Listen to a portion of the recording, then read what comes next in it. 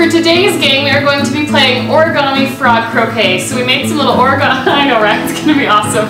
So we made some little origami frogs. We just took pieces of paper, taped them onto the countertop, and put 2 posts at the end. Other than that, we're just gonna play regular croquet rules where you get a bonus turn if you make it through one of the hoops, and the first one to the end post is the winner. You ready? Yeah! Okay, let's go ahead and get started. You wanna go first? Yeah. Okay. Oh, make sure he's touching the post first. Okay. Here goes Cameron. Good job on your very first one. He made it through. So now you're going for this one. I think I'm in trouble. He's a pretty good frog jumper right there. All right. Let's see if I can catch up.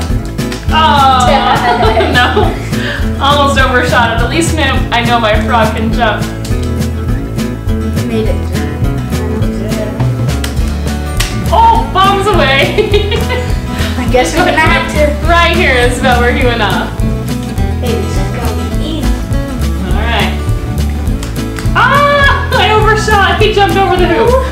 I'm gonna have to go all the way back. I'm gonna have to go all the way back. Alright. Will he make it? Oh my goodness! You are a pro! See if he can win on this final one. That would be pretty impressive. Wait. Oh, you still get one bonus one. So now, if you do that, you win. And I didn't even make, oh, I get one more try. But I gotta make it all the way back. Oh, it didn't go there. All right. Is this going to be the winning one? I think you can do it. I have to go? You can turn the frog just a little bit. Winner! That was amazing, very fast. Good job.